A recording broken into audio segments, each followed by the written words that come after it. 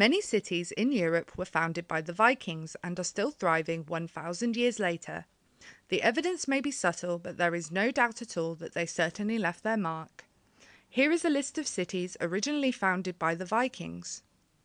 Number 1. York, England.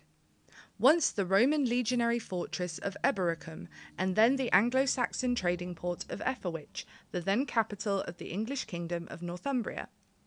Captured in the year 866, supposedly by the famous Viking Ivar the Boneless and the Great Heathen Army. Known as Jorvik during its time under Danish rule, it was later changed to York, which is the English translation. Conveniently situated, being the capital of Northumbria on the banks of the river Uza and not far from the coast. Number 2. Kiev, Ukraine. Gets its name from Kievan Rus, meaning land of the Rus, which was once the name of large swathes of lands in Eastern Europe combined within the same huge kingdom.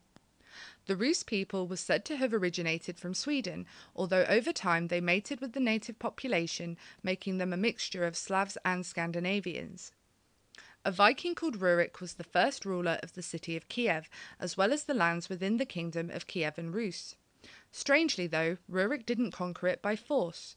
The natives actually invited him to rule over them. Rurik and his brothers became the first of the Varangians.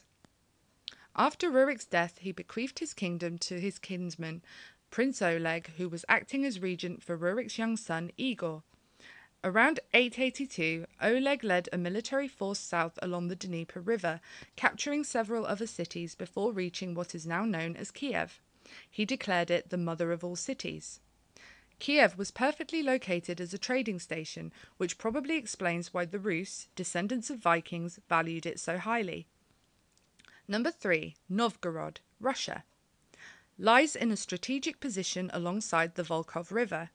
Was already a major trading station along the Baltic to Byzantium trade route, but was first recorded by the Rus people in 859. Varangian records often mentioned an important place called Holmgard. This was a stronghold reportedly founded long before Novgorod, but it lies just 1.2 miles south of the current city centre.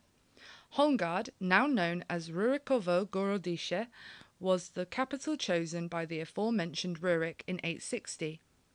The name Novgorod could mean new city in the Old Slavic language. However, it is equally plausible that it comes from the Old Norse term Nigader or Naugard in High German. The first mention of Nordic or Germanic etymology to the name Novgorod and other cities within the territory then known as Kievan Rus occurs in the 10th century document De Administrando Imperio by the Byzantine Emperor Constantine. It was mentioned in the Norse sagas as the capital of Gardariki, the Old Norse term for the territories within Kievan Rus. Number 4. Dublin, Ireland.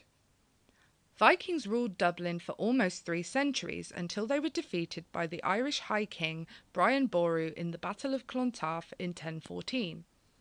2 Viking settlements have been unearthed in the city, one at Wood Quay and another at Christchurch Cathedral, which was originally a Celtic Christian church. The Viking Age in Ireland began in the year 795 when Scandinavian warriors began attacking coastal Gaelic settlements in the region. The Vikings seized Dublin for themselves in 841 after years of raids and battles with the natives. Many skeletons and other archaeological finds have been unearthed in and around Dublin, and there is even a pub, the Brazen Head, which still exists, where Viking merchants gathered. There are many other towns and cities influenced by and founded by the Vikings, but those that I've just mentioned were among those most shaped by the Norse warriors. Do you live in a town or city with links to the Vikings? If so, feel free to educate me a little in the comments.